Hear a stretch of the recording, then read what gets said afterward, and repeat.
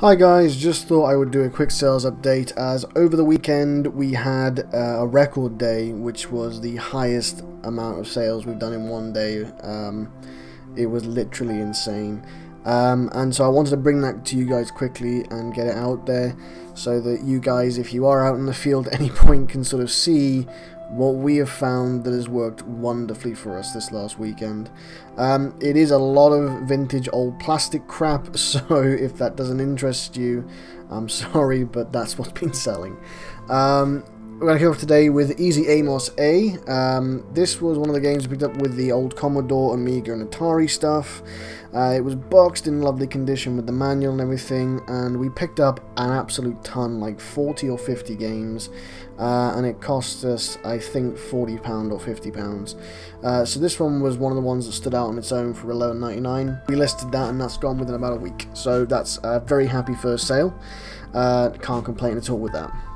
Next up, we've got the Nintendo Wii console with the sensor bar, cables, and power supply. These were picked up as part of the £40 bundle. I picked up a load of Wiis, about 12 Wiis for £40, and they have served us very well as just a nice, easy, ticking over sale. I've said this before and I will always say it, Wiis are just a nice, easy, steady thing to buy, and they're very reliable to sell because people are always trying to buy one for some reason, I don't know why.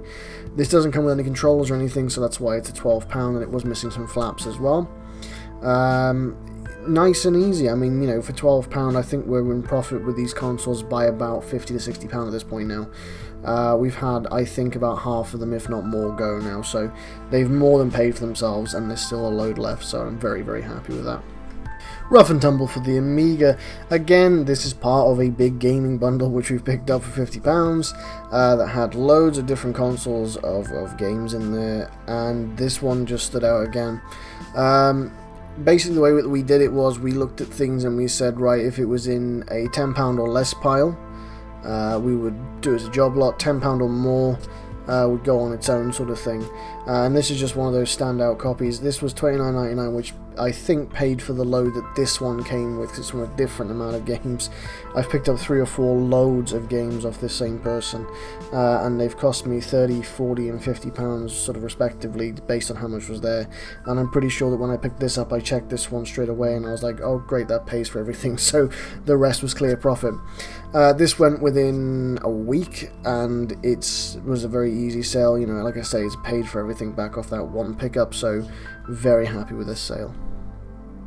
16 Atari ST games job lot. Like I've just said, if it was £10 or less, it went into a pile, and that pile went into job lot. This is an example of one of those piles. This was 16 games, we put it for $29.99. There's nothing here that really stands out at all. I mean, even if it was sort of £7 or £8, I probably would have thought about listing it on its own, but I mean, everything here was realistically like £4 to £6 max.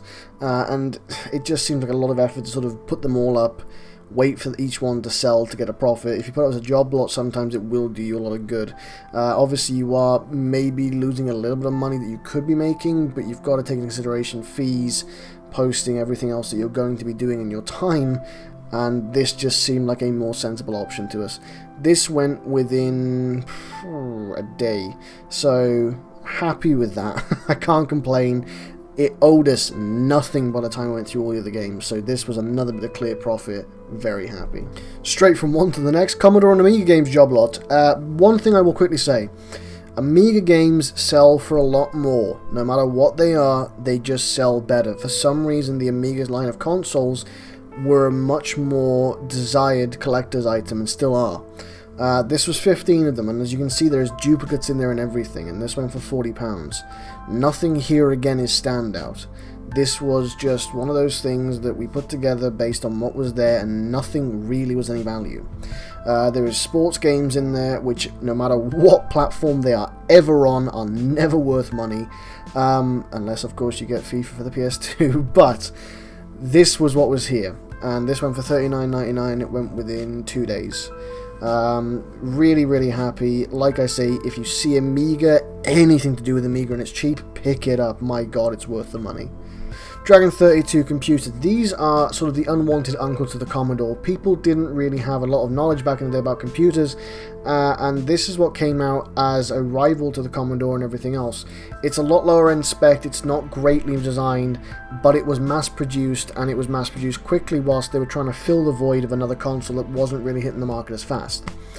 So this was produced by a company here in South Wales, but unfortunately the company was in some really bad financial circumstances when they developed the console. Not a lot were produced because of that, and there's probably only around about 300 to 400,000 in circulation max.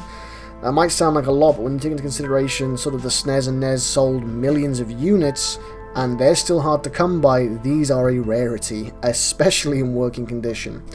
This one was in working condition, it worked beautifully. The only problem that it had was it was missing a key. We picked this up for 15, as we picked up every one of them so far from the same person, and this went for $39.99, as you can see there, and it went within about 2 days. They are great sellers, and people from around the world collect them. This is going to Australia, so very happy with that. Sega Mega Drive 2, console, games, joysticks, controllers, the lot. Picked this up, Christ, about a month and a half ago. I picked it up with a load of other games, and it cost me £30. I took out the games that were sort of worthwhile, which was like Sonic 3D, Earthworm Jim, and a few others, Wiz and Liz, god I can't remember on top of my head. And they've all sold really well, and they've made a nice profit. So I put this bundle up for $49.99 of what was left with a couple of Sonic games, just sort of as the mascot of the console. Sonic really does help to sell. It's like a Mario game. And this went within about a month, and it was gone for $49.99. So really happy, and nice, great profit overall. Even if this is just sold on its own, I'd still be in profit, but with everything else that went as well, just a great thing, great little profit. One thing to always check, in case you're not 100% sure and you're picking up off Gumtree or Facebook, for example, if you can see the games, just try eBay checking some of them. As long as you're making your money back off the games, you're gonna make your money back total, and that's always a great thing. So that's something I always do, that's something I did in this case, and it served me very well. Another Dragon 32. I won't bore you on the history this time, but I will say this. These consoles have serial numbers on the back. The serial numbers are what make the console a little bit rare if you want. The lower the serial number, the better the number that you're gonna get price-wise. Like I said, there is around about 300 to 400,000 in circulation, so if you can get a unit that was made sort of below 2,000, you can definitely ask more for the price. I haven't been lucky enough to have any of those, but I can't complain with what I have had. This one went with the power supply, which is why it went for a little bit more, because the power supplies on their own do sell for $17.99 on their own, because they are a specialist type. So this went for $54.99, full working condition, everything's great with it, happy, happy. Commodore 64 bundle, this is where we are getting into the real money of what we make on the weekend. This went for £150 at 1 in the morning. We'd just gotten into bed. I was sat talking to Laurie and said, are you aware that if this, and this sells within like a day, we'd make £500? This went Sunday night, 1 AM. And it was one of the things I predicted to go, along with 2 dragons, this bundle of games, and the next item coming up.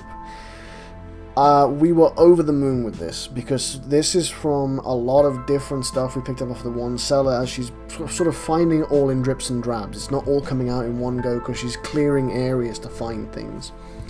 We sort of waited and put this all together once we realised what its worth was, and what was and wasn't there, and what would and wouldn't make a complete system. This system has literally loads with it. It's got the unit itself, a printer, a cassette reader, disk drive, the MIDI keyboard. You can see it's got a dial-up modem, for God's sake, games, software, development kits, loads. There is loads here, and it has really been a great thing to do. Individually, we probably would have got about 170 for it, but it was more worthwhile to put it up as a big jump bundle, and that's what we did. It went for 150 within a week. Went at 1 in the morning, and it started off the record day, which was the best day. So I'm very, very happy with this. Great sale. Finally, we have the Amiga A1200. This was a really great selling unit back in the day, and it still stays the same now. As I've already said earlier in the video, Amiga just is more collectible. I don't know why, it just is. The Amiga originally had the best-selling bundle, came with a load of games and a box called Desktop Dynamite, and it basically gave you everything you needed to get running. It had the software, it had games, it had word processing applications, it had everything that you needed to start up. We didn't have the original Desktop Dynamite box, but we did have the box that housed all the games that would have come with the system. Came with all the original posters, instructions, everything. So we know that this console came from a Desktop Dynamite bundle because it's the only one that she's been able to find. We put it with it, and we put it with some games. Now, if you can ever find it with the original box and everything in there, you're looking at about 400 quid. That's not a joke. That's how much this sells for. It's ridiculous. We did not list it for that much because we don't have the original box, and the unit itself wasn't in the greatest condition. It doesn't look great. It's got some warping on the front as shown in the pictures that we put up, but it works. Shockingly, we turned it on, plugged it in, and it worked, which I couldn't believe. It was missing some keys when we first bought it, because another thing that this console did have wrong with it was the keys were made from a certain type of plastic or molded in a certain way, and it made the plastic very brittle over time. So we found a guy on eBay who sells the keys individually, and I was talking to him trying to get these keys sorted, and once they got here, we fit them in, took the pictures, and this went within 24 hours. It got loads of watches, loads of interest, and was just fantastic to see. And that rounded off our record day with another $179.99 sale. Everything there probably set me back about 35-40 quid. So a very, very tidy £130 profit. Really happy. Keep your eyes peeled for Amiga. Even the Desktop Dynamite games on their own, we had that originally when we weren't aware there was an Amiga with it. They would have gone for £100 on their own. Probably. I'm not sure. It had watches and everything, but we took it down. We didn't want to risk it selling once we found that she had the Amiga too. So, great, happy, easy sale. Wonderful weekend. Wonderful, just amazing time. And really, really happy. Yeah, I hope you guys have enjoyed this, found it informative, and I haven't waffled on too much about boring old plastic crap that no one else loves besides me.